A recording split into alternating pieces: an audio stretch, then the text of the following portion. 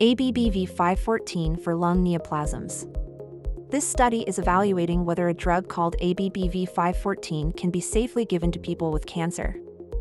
How long will the trial take? While the treatment timeline for study participants can vary, patients will be asked to follow up on outcomes for roughly 2 years. Who can apply?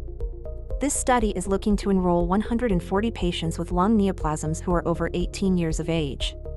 Patients that meet the following eligibility criteria could be a fit for enrollment.